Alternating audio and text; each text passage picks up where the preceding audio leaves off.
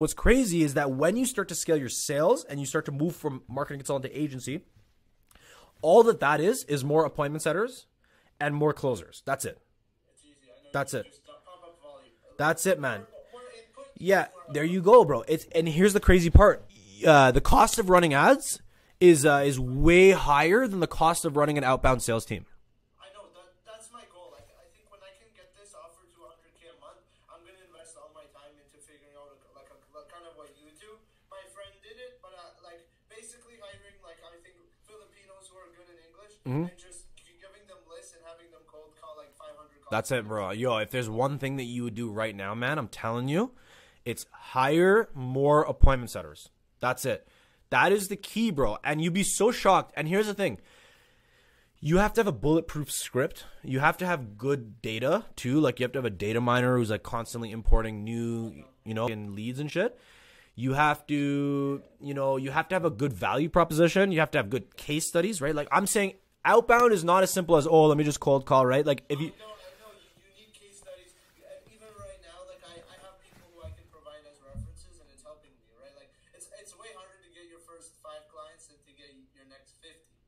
Yeah, absolutely.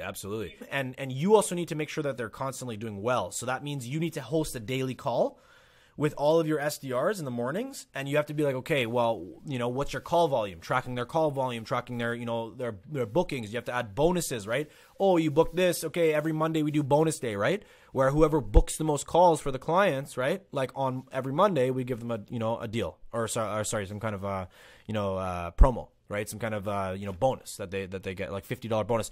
And these SDRs, bro, $50 bonus, bro. They're like, wow. SDRs are all Philippines, yeah. Philippines, Barbados, and India. Yeah, when it comes to SDRs, I'm not. Philippines is strictly my service team. When it comes to salespeople, okay, you can find quality salespeople around the world, bro. Literally, you can. And in fact, I would say I have 2 SDRs that are Filipino, 1 from Barbados, and then 3 from India, New Delhi. And that's it. And then we're hiring another one, hopefully this week, because we just have this new closer joining the team. But yeah, the biggest thing, man, is commission-only closers who work from home on Zoom, okay? That's it. That's what I have. My guy, so I had an Amsterdam guy, but people in Europe are lazy as fuck. I know, because their economy is less capitalism. It's more like social life, like vibes. You know what I mean? In Europe. Now I heard a Canadian. He's based in Vancouver, but he's a remote commission-only closer. Perfect. That's what you need, man. And you know what? Make sure you're like obviously protected. You're geared up with their agreements, because sometimes these commission-only closers, they work at multiple agencies. So like just be careful. Like make sure there's confidentiality, non-competes, all those things that they're signing, because commission-only, it's like. Unless you have a really good commission only program where like you have a sales superstar who's like, and he's on commission only and he's making lots of money, you know what I mean? Then the motivation for the closers is going to be low, right? So you have to have a good commission only program, like leads provided, like, and also make sure that your SDRs confirm their appointments the morning of. Okay. So that's genius. Yeah, man. I really like everything you're saying. So initially, what I actually did is I hired a setter with no closing experience and got him to set for me for like the past month, and he's been doing well. Now I'm making him a closer, so that this will kind of be like his first closing gig. But I have like sample videos, scripts, all of that. So make sure you record your live sales if you want. Okay, look, I'm gonna tell you something right now. I'm in this position where I've built like my sales program now, it's absolutely scalable. It's insane what I've built, bro. Like, first of all, your closers need a script. Okay, that's the one thing I used to go wrong. I used to never have a script for my closers. I used to have just live recorded sales calls from myself, right? With the slide deck and like each slide, what to say in the speaker notes, what to say on each slide. That's how I had it before. But that's not how to do it. You need a legit sales script. And then that sales script needs to be tied to a legit slide deck. And then that slide deck needs to be attached to, you need a bunch of recorded closes. So like actual recorded closes. Okay. Record all your closes. Okay. That's the number one thing. Build a list of recorded closes. Okay. And then what you're going to do is over time, this list is going to come very handy. Okay. And ask your sales rep too, the closer who you have now, ask him every single call you do, you're going to record it. And all of your closes are going to be put into this one Google Doc. And you're going to make this massive Google Doc. Okay. With your closes, his closes, anyone who closes at Vroom Media, it goes there. Okay. Now here's the crazy part. Once you have SDRs, once you have closers, okay, you can actually make a teachable course, okay? Using, it doesn't have to be teachable. You can use any LMS you want, but the idea is this: you're gonna have a course online that's for your closers only. Sorry, for your sales team, bro. Imagine this: you have PandaDoc. Yeah. Okay. I haven't got it yet. Okay, so I use PandaDoc for everything, okay? But anyways, look, PandaDoc, okay? I have hiring agreements in PandaDoc for my SDRs. I have one hiring agreement for SDR, and I have one hiring agreement for closer, okay? And then I have Zaps set up so that when those documents get completed, right? So let's just say the closer onboards, I have a Zap that sets up that sends them the training via Teachable, okay? And the closer has literally, bro, inside the Teachable training thing, it literally shows, okay, $500,000 in closed deals recorded. Boom. First thing they watch. Second thing, slide deck. Review the slide deck. Make sure you know the slide deck in and out. You can't fuck up on the slide deck. Okay. Boom. That's there. Third thing, sales script. Learn the sales script in and out. Right. Boom. Fourth thing, it just goes through. It has training videos. Bro, I'm telling you, man. And here's the thing. In order to get to that point where you actually have everything automated like that, because here's the thing, Teachable also has quizzes. Like the LMS tools, they have quizzes at the end of the course. So you can literally have a situation where they get an automatic training, they have to do it, and they have to score above 80% on the quiz that comes after in order to book in the demo call with Alan, right? So after they get an 80% on the quiz, they have to schedule a call with you, and they have to close you on the phone, right? On a demo, they have to close you, right? And that's if it's a closer. If it's an SDR, they have to cold call you, right? Unexpectedly. And they have to book an appointment with you, right? It's crazy, bro. I'm telling you, if you could just start collecting case studies, start collecting recorded closes, start making your sales script fire, and start and looking to see what kind of training your team actually needs, like slide deck, this, that, map it all out into a course, bro. I'm telling you, you can stack 5 SDRs, bro, for $150 a month. You can stack 4 closers for free, okay? And you just boom, bro. No ad spend, under $1,000, bro. A month added to your business, under $1,000, okay, in cost to get these SDRs, and that's it. That's it. Nothing else will cost you money. I think what I'm gonna do, bro, and one of the genius things you told me is these SDRs. You don't have to build a rocket ship course, right? You just give them a script. I was thinking something like, hey, imagine you're an insurance agent, right? I call you, hey, Avi, how are you? I see you're here in, say, Minneapolis, Minnesota. We're getting a bunch of annuity referrals in your area. Do you have capacity to take on more clients? Something like that, right? Yeah, absolutely. Absolutely. Yeah, in the Deal Flow Blueprint, the course that I have, you're actually enrolled in it. Go take a look. There's actually a section for cold calling, and I actually put my exact script in there. The exact script that I'm using every day with my SDRs that's crushing, okay? And it's actually you can change it by niche too. So it's interchangeable. Right there, the one I have in there is for mortgage brokers, I believe. But you can change it for accountants, change it for home renovation, change it for insurance, man. Bro, it's a fucking winning script, okay? You know what's crazy? That script, bro, I literally made it myself. You know how I made it? I sat down, bro. I sat down with my best sales rep, okay? And me and him, we come from a very extensive sales experience. I used to work door to door, he did door to door too. So me and him sat down. We're okay. Right now, because we were hiring SDRs and we didn't have a standard script to give them. We wrote some few scripts, right? But we were just okay, look, let's actually sit down for just 20 minutes and just make a bunch of cold calls, right? And so I made about 6 cold calls. He made about 6 cold calls, okay, back to back. I booked in about 4 appointments. He booked in about 3 appointments, okay? And I was listening to when he was booking and I was listening to when I was booking, right? And then we put all the shit that actually worked into one script, okay? You use that script, man. and you will see that outbound SDR is the most scalable like appointment setting and thing that you could do for any service business possible. Like it's crazy what's possible. You just have to have a proper system.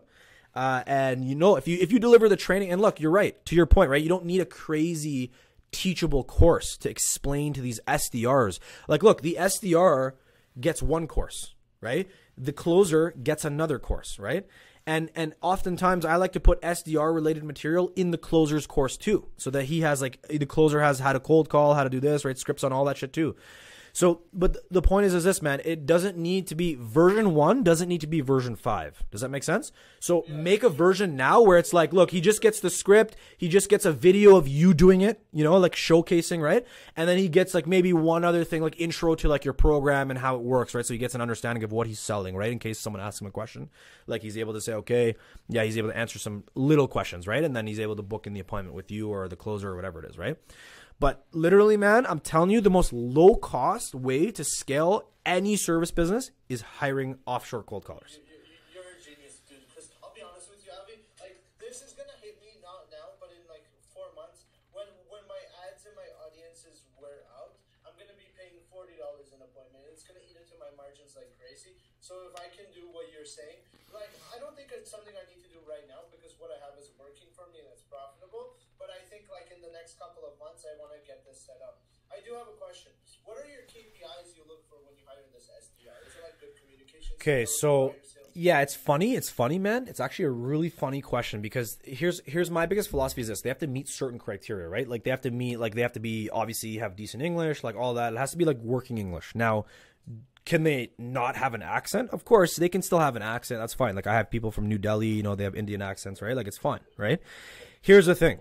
When it comes down to cold calling and SDRs, the KPIs are very like, don't be too selective about them up front. It's really just, you have 3 days probation to prove yourself that you're able to cold call these leads and you're able to book in appointments. I'm going to give you ample training, right? Like you give them the teachable training, you give them the script, you ask them to role play, you ask them to, hey, first day on the job, you give them access to your CRM, you also pair them with one of your existing SDRs so that the existing SDR can train him, right? And then also after the existing SDR trains him, then they come to you, right? And then you train them, right? Makes them a superstar. And then they have 48 hours, bottom line. If they can't book anything in 48 hours, they're shit. They're not going to meet any, they're not going to be of any value to you.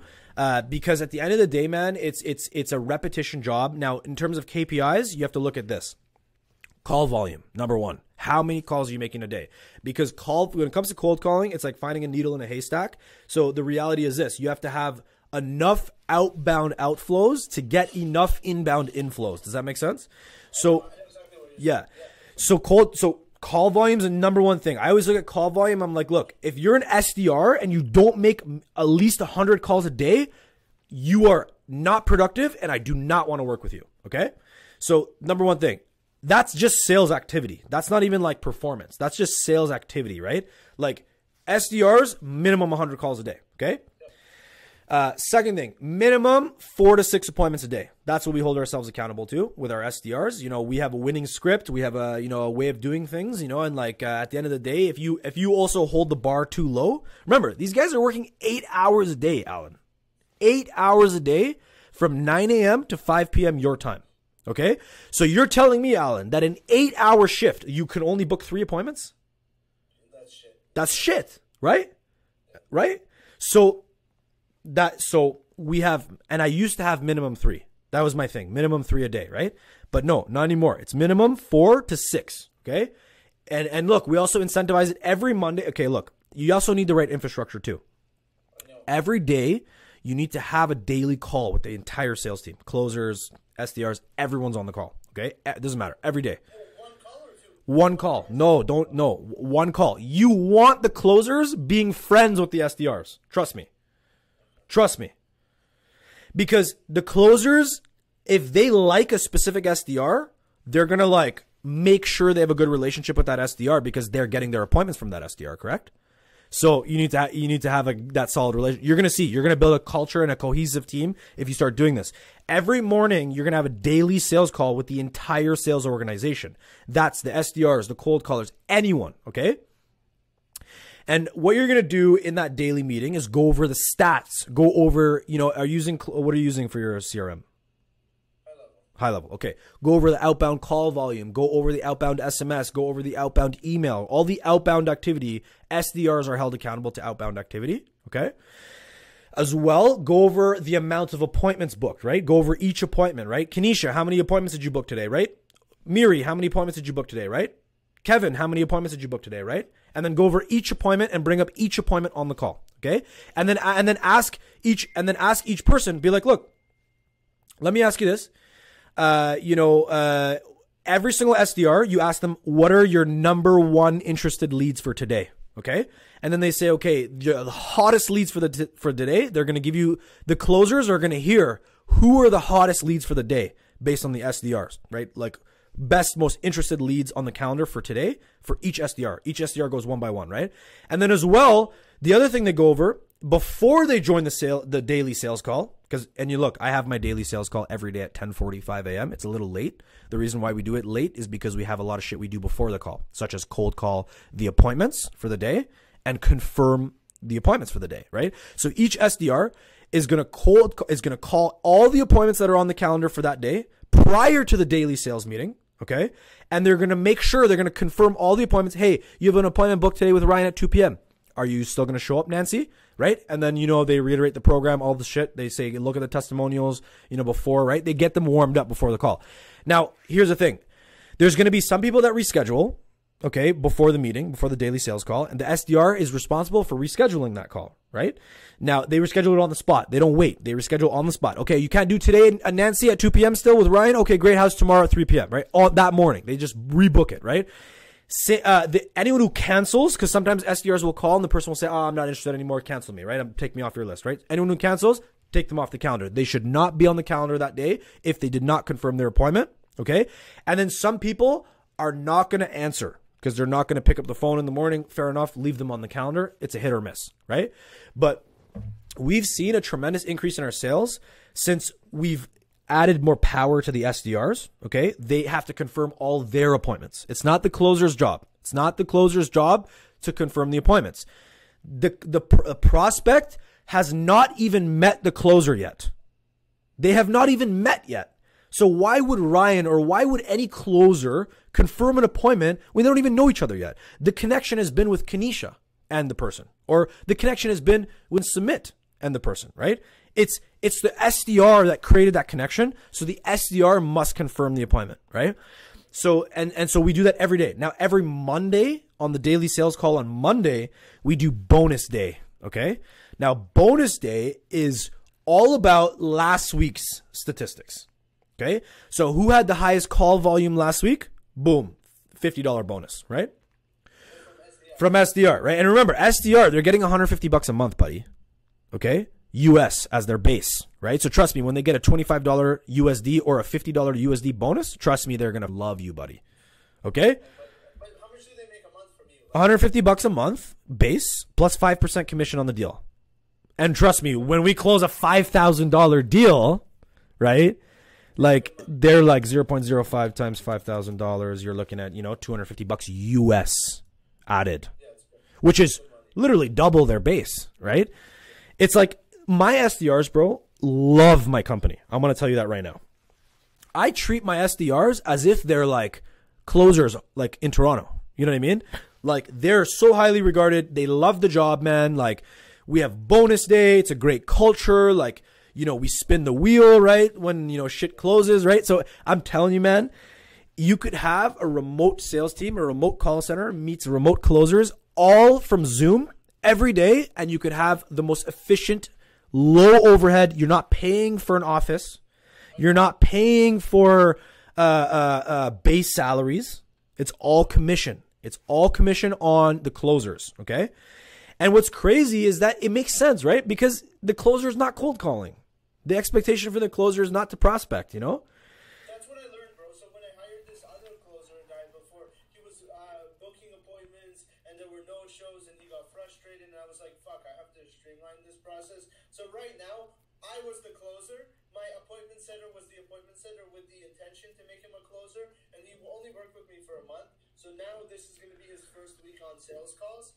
But now I'm thinking, right now it's a hybrid. He's both the setter and the closer because he's only used to setting. I want him to still do both. Do I hire an SDR and have the SDR maybe be an appointment setter and then eventually do cold calling? Or do I hire right now like a stay-at-home mom? There's a website. I don't know if you heard about it. I can tell you. What is it? You hire stay-at-home moms. It's Oh, like, nice. Hire my mom. HireMyMom.com. Yeah, that's it. It's literally called HireMyMom.com. That's hilarious. HireMyMom.com. That's a really good idea, actually. So I started thinking is maybe as an appointment setter, I hire the stay-at-home mom, and then as an SDR, I go to whatever you're saying. Maybe I go to that's the website. SDRs gotta be they gotta be low cost, man, in order for it to make sense financially. I know. Because here's the thing, you gotta like look, if you're, and remember, you need data miners too. You need data miners as well, because you want to have data miners constantly building lists, okay? That are like, for example, like I'll show you, like, for example, we're building like a home renovation list right now. This is like one of the lists, right? So like we have an SDR going on HomeStars, you know, literally cross-referencing LinkedIn and HomeStars to find the name owners of the companies, of these home renovation companies, and building these like larger lists, right? And then I'm having my SDRs, sorry, not my SDRs, my data miners. So see how this guy's name's Eliezer? So Eliezer's job, man, is to actually not only build a list from HomeStars and whatnot, but then like export the leads as CSV and import into my CRM so that I don't have to do anything, right? And then exactly, and you see these little yellow lines. That's the last import he made, right? So if we go look, so like this is the last import he made. So from here, right, to here, he still has not imported, right? So here's what I need to tell you. So bottom line is this: your data miners, okay, don't hire too many SDRs so that there's not enough data to call, right? Because here's the thing, you're asking all these people to call 100 times a day, correct? The SDRs? Yeah. Okay. If your data miners are not building at least 200, 300, 400, 500 new contacts in the CRM per day, then how are your data miners going to hit, 100 new calls a day, right? Yeah. So But Avi, I have a different system. I just use a tool. Like one tool is D7. yeah, I know those, man. I use those tools too. Like I used to use those tools, man. Look, I have never seen better quality. And remember, we do outbound sales like better than anyone I know, okay? Because the amount that we're spending on our sales team is nothing, okay? Relative to what these large scale organizations are doing. We pay nothing in terms of overhead for our sales team, and we're doing it so right. And I'm telling you, it's all about lists too. You can't have, like, cause here's the thing. We're also cold emailing these people too.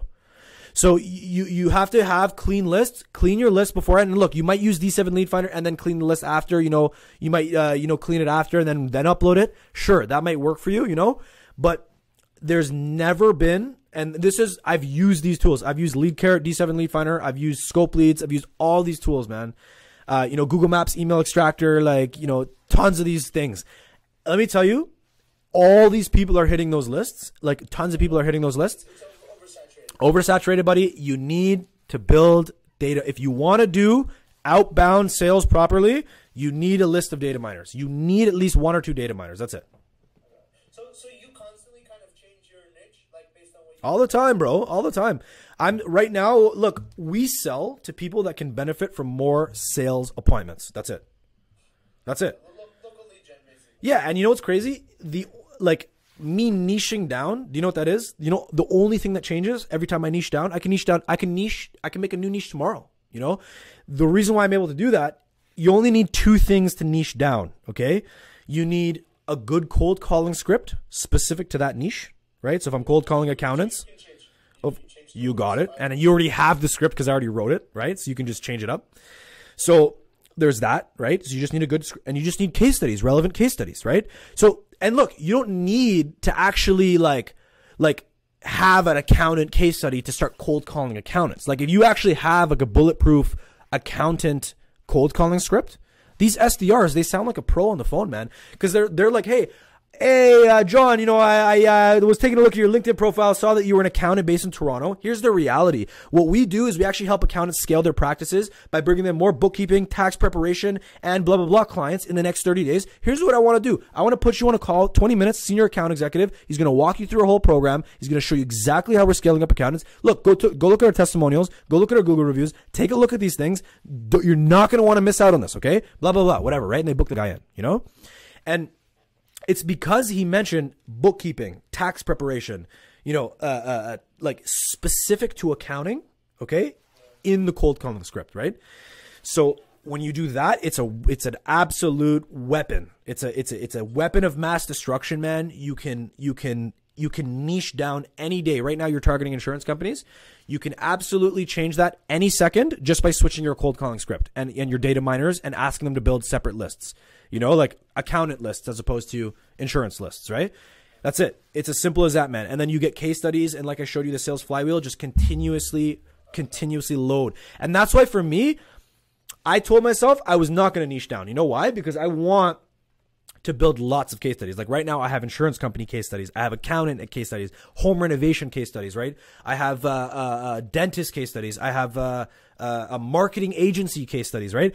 So now I'm in a position because I did that I have choices, man. And I also don't need to niche down once. I can have like 5 niches I serve, I know, and I agree with you from that perspective. Like, you can grow way bigger because if you only have one niche, but I believe like right now in my niche, so to speak, I think I'm on the right track and I'll be able to hit say $100,000 a month. At that point, I'm gonna decide, how do I want to take this business to $500,000 a month? Do I want to just try to milk every single person in this niche? Do I want to add another service, try to upsell, or do I want to add another? There's 2 ways. You could vertically integrate or horizontally integrate. Exactly. Right? And you know that, right? So I mean, the reality is like, look, you have the option to like add added benefits. Maybe right now Vroom Media is a media company that's targeting insurance companies, but maybe eventually it becomes this holistic insurance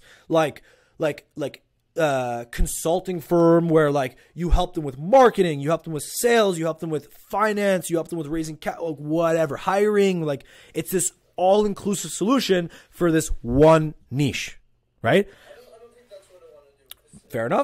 Fair enough. Add more niches, stay to the same service, right? That's the other way where you could say like, hey, I'm still doing marketing only, but now I'm either adding additional marketing services for this niche, or I'm saying, okay, look, let's add more niches, right? And then now your commission-only sales reps, they just have to show the video testimonials on the call before they get into the pitch. So what I say with them is I'm like, look, because we have a show-up sequence. We have like ads that go. We have like nurture emails, right? So like if someone books a call, they're getting a few emails about case studies and all these things. So they already review these things prior to the call. And then when they hop on the call, the sales rep forces them to watch this testimonial montage, right? And then at that point, they're like, oh my God, it just works. Like they don't question it. Like at this point, they just want to hear about the program because they've seen the outcome of the program. Now they want to see, okay, like what's the specifics, right? And then the sales rep will take them into the specifics and, kind of train them on, whatever. I have a different process that kind of works for me. I think I'm going to stick to it. So like my idea is get them on this VSL, which is a 10-minute VSL that goes through my system and it's got a bunch of testimonials. Are they on the VSL on the call or before the call? They have to watch it before the call or like I literally, if someone didn't watch the VSL before the call, I make them watch the VSL and then get into the call. Love that. Dude. So yeah, that's exactly it though, right? Like, so I have a VSL too on my website. Like I don't force people to watch that because a lot of people end up watching it like anyways. It's like the main, what I do is I ask people to watch my testimonial video. So I have 2 VSLs, if you want to call them that, right? The first one's a real VSL where I'm talking about deal flow. I'm talking about my service. I'm saying, okay, look, you guys, here's why you want it. It has testimonials in it. Like you said, it's all there. And then I have one where it's like, okay, because look, the VSL should be there to get them to book the appointment, right? Now, to get them from booked appointment to close should be just testimonial videos, in my opinion. At least that's what I've seen to work like a charm, because it's like the video sales letter is usually VSLs are there to get people to take a step, right? like, what's the next step that I need to take as a result of ingesting this content, right? Whether it's book a call, whether it's buy a course, whether it's blah, blah, blah, right? Like, you know what I mean? Like, usually there's a VSL on a sales page. That's usually where a VSL is, like, stands, right? Because usually VSLs are, you need them to get them to take the next step. And so that's why we use VSLs to book the call, okay? And then we use testimonial montage videos to increase the quality of the call. Yeah, but you can't go wrong, man. Look, you can go both ways. If it's working for you, then yeah, bro. But like, look, yeah. I would say, like, if you have like over 25 testimonials, then do testimonial montage. It works way better than a VSL. Because look, like, go on variancemarketing.com/testimonials, like, and just watch the video after the call, right? Like, just go watch the video. You know what I mean? Like, that, I don't need to say anything. I don't need a VSL. I don't even need to talk about my program at that point, because I literally have over 25 people saying, look, within X amount of time, I got this result. Within X amount of time, I got this result. Then it goes to the next guy. Within X amount of time, I got this result. X amount of time, this result. There's no need. I don't need to explain the program. I have people explaining it for me in my testimonial montage. You know what I mean? Yeah.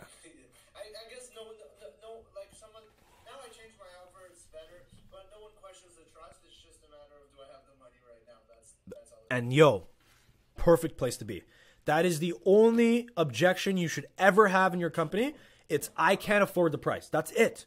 That's it. There should never, ever be a case where someone doesn't believe in your quality of work. And there should never be a case where, bro, the only objection handling you should be teaching your sales reps is how to get them to buy based on the price. That's it. Like, no prospect should ever have a question of whether or not it should work. And if they do have that objection, that means you have a fundamental problem where you need to go back. You need to revamp your sales script. You need to revamp your sales process, your funnel, your emails. You need to increase your show rates. You need to, have VSLs, testimonials, right? Like, all this shit needs to add up, and then you're going to start to reduce that. But if you're already not having those problems, then you're good, man.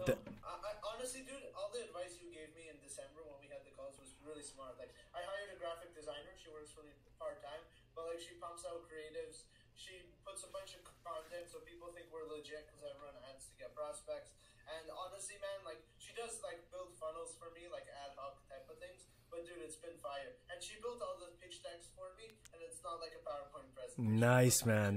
And do you have are you what are you using to manage all your VAs? Dude, I've like, one of my biggest issues, I would say, as a business owner or as a freelancer, whatever you want to call it, is like, I use Slack to have communications, but I haven't set up Monday or Asana. Absolutely, get on that ASAP, bro. Get on Monday.com, bro. I'm telling you, like, Monday.com changed my entire business for sure, without a doubt. Definitely get on a project management software at this point. Like, now you're using a high level, so it's like you have a platform for servicing clients, if that makes sense. But what you want is you don't want to be the guy anymore, Alan. Like, I'm saying, past a certain point, if you actually truly want to scale, you need to start documenting everything, okay? Project plans, instruction manuals on every task, SOPs on every task. These things should all be built into Monday.com. Okay, no, but here's the thing. It should be built into so Monday.com has these things called board templates, project templates, okay? So let's just say you have a project template. I don't know, let's just say, what's your service called? Let's just say it's called Facebook ads, for example, right? Like, you're selling Facebook ads off a PandaDoc contract. If the Facebook ads PandaDoc contract gets sold, here's what happens. Monday.com board from that template, Facebook template, gets created and it gets shared with the client, right? From Monday.com. And then the client receives this project plan off of the payment, right? Right off the payment, they get a notification from you saying, hey, please access your project plan here. And then I will look, and please book your kickoff call here. And please fill out the questionnaire here, like onboarding. I have a similar process, dude. So, like, I've automated that. Basically, the second they fill out my onboarding form, I have an onboarding survey through GHL. Their account gets created. Like, it's all automated. So I'm not like that. I have that too. I use GHL as well. And I have an onboarding process as well. It triggers off the PandaDoc payment. But here's the thing. I'm telling you, in order to scale, like really scale past, remember, we're trying to get you from marketing consultant to agency, right? And the way to do that, man, I'm telling you, is to be more granular and detailed than you've ever been in your entire life. I need to. I know. I need to level up. Yeah, you have to, bro. Everything in here can't be in here anymore. It has to be no brainer. An instruction manual, video, Loom video, how to do it, like everything. I'm at that point. I started it like a month ago. I think now I have to pretty much, like, what you're saying is be lazy, automate everything, build SOPs for literally everything, and then just hire people. That's it. That's it, bro. That's it. And then scale your sales team, and that's it. Cool, man. Thanks. I know. I appreciate this. This is fine. Anytime, bro. I'm always here for you, bro. I want to see you successful, bro. You're gonna be a good. I think honestly, dude, I think I'll grow fast. I just have to put in. I'm gonna set it like an hour a day to build these SOPs, and I think that. Yeah, just carve out an hour a day for SOP building, an hour a day for, let's just say, like, project planning, like an hour a day for, let's just say, like, restructuring, adding some love to your sales team, right? Like, there's so many things that you can carve out your day pretty efficiently, man. Like, it's just a matter of putting in the work, bro. And always remember, it's time to become an agency, right? It's not, you don't want to be a marketing consultant for long. Like, you can be a marketing consultant. Like, be a marketing consultant, get some solid case studies. Remember, as a marketing consultant, you have to have good relationships with your clients, okay? And you can get lots of case studies when you're in that position, okay, as a marketing consultant. Less so when you're agency owner, actually. When you're agency owner, you actually have teammates that are dealing with your clients. So when the head of the agency reaches out, you can only reach out if the results are good and the client's doing well. That's when you can reach out. But as marketing consultant, you pretty much have like a one-on-one relationship with each and every client that comes into your agency. So you're able to really, really build those relationships and, scale up your case studies when you're in that section. Okay. So, but yeah, bro, I want to see you can scale it. Let's see how it goes, man. And dude, it's a good session. Yeah, thanks, brother. I appreciate it. Have a good weekend. Anytime, man. Anytime, man. I want to see success, and yeah, hopefully you got value from that. So keep on keeping on. No, I appreciate it. Thanks, man. Okay, man. Cheers.